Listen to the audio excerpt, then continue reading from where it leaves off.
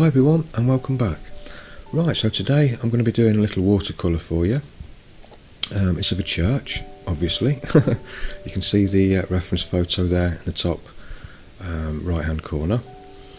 The materials I'm going to be using are the Daily Rowney Aquafine paper. Just recently reviewed that actually. I'll leave a link to that in the description below if you're interested. I'm using the textured paper. Quite a rough grain on this one. It's quite nice to work with. The paper's very nice actually, and this is probably the first proper watercolour that I've actually attempted on it. I've done several sketches and little watercolours on it, and it's worked out fine. So I'm going to do this sort of pencil and wash style watercolour today to test it even further. The colours that I'll be using are lemon yellow, yellow ochre, burnt sienna, burnt umber, crimson alizarin, Payne's grey, ultramarine blue, cobalt blue, cerulean blue and hooker's green. So that's 10 colours there on my palette, and that's all I'll be using. So I'm drawing the scene out with an HB pencil, pressing fairly lightly so as I don't damage the paper or anything. And as you can see there, I'm using not a full grid but a part grid. Just enough squares and lines there just to cover over where the church is. The rest of it is easy enough to kind of freehand draw, but those few simple lines there are just there just to help me with the perspective of the church and the proportions of it, and they're really helpful actually. And it also means that there's less erasing on the watercolour paper once you've finished the drawing, which is always beneficial, because I have in the past actually damaged some watercolour paper when I'm actually erasing the grid lines out. But I have to say this paper really stood up to erasing really well, which is another box ticked for this paper. It's proving to be quite a good quality paper this is. The more I test it, the more I'm finding these things out. In fact, I'm that impressed with this paper that I've actually decided to go and buy the larger size pad, the A3 size pad, and also try out the hot pressed paper as well, the smooth textured paper. So I'll keep you posted on that, and we'll see how the smooth texture performs as well. Okay, so back to the drawing. I've actually decided to simplify the scene a little bit, use a little bit of artistic license, and leave the gravestones out and just concentrate all the detail around the church, which is obviously the main focal point. So now the drawing's done, I'm just wetting the paper all over. Now I'm going in with some cobalt blue for the sky and dabbing out with a tissue to create some clouds. Really easy, simple method.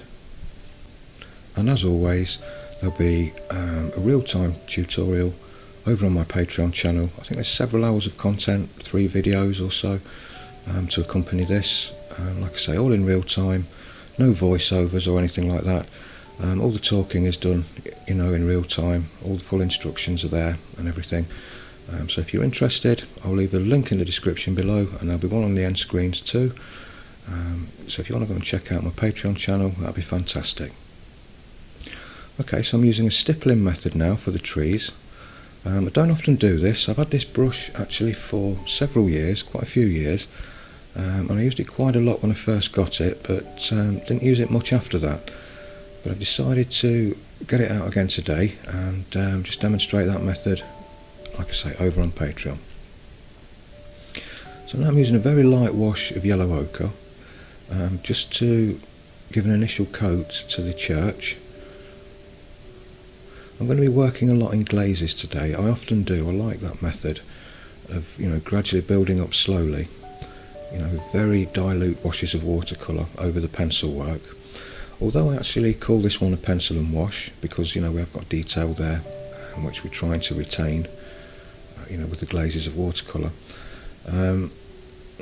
It's ended up being more like just a regular watercolour, because a lot of the pencil work got covered over. I applied quite a few glazes there and went back in and created some detail with the watercolour to try and get back some of the detail that I'd lost of the pencil work with all the glazes. But anyway, it's like I say, it's the first time I've done a pencil and wash. on this paper, so I'm still finding out the qualities of it. Very light glaze again to start off the colour on the church roof. I'm kind of using two mixes there and letting them run in together. Probably not coming across very well on camera because the mixes are quite light, very subtle. I can't remember if I mentioned at the start or not, but I'm actually using Cotman watercolours for this. So all the materials that I'm using today are all student quality and all very inexpensive, and all very good as well. Actually, it's surprising. I mean, I know artist quality materials, are always going to be better, and they're always going to be more expensive too. So it's nice to find, student grade materials that actually produce really nice results. With this paper and these paints, I think you can, get really nice results with that combination. In fact, I'll leave product links in the description below for you to go and check out if you want to. So if you're a beginner and you're on a budget, and you've been down to your local art shop and you've been scared away by the the high prices of all the art materials, I don't think you'll be disappointed with the aquafine paper and the Cotman watercolours. I think, for a beginner, you probably can't get much better, unless you're going, artist quality straight away and paying for, the top stuff straight away. I mean, that's entirely up to you. I mean, I would recommend it, if you can afford the artist quality, go for that. But, like most people, like myself, we're just kind of rubbing along and getting by.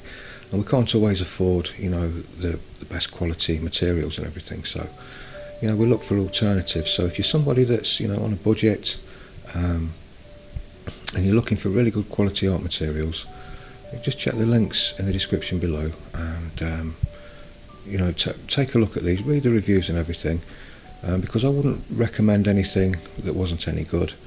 I think you'll be really pleased, with the quality of this paper and these paints. Even the palette that I'm using at the side of me is just a very cheap plastic food display tray, but it doubles up as a watercolour palette and it works perfectly.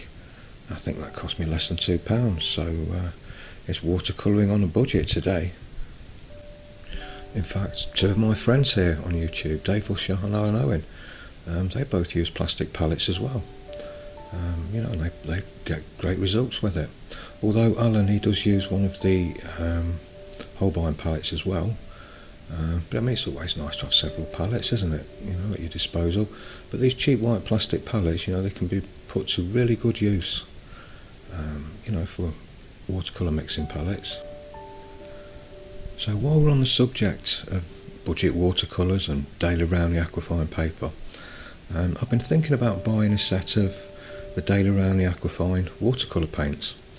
Now, I remember using their student quality paints quite a few years ago.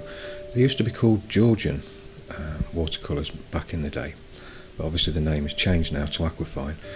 And I'm not impressed with this aquafine range at the minute. That I thought, well, I've got to try out the the watercolours, because I've heard good reports about those as well. So I mean, I could do a whole video series, couldn't I, on budget art materials.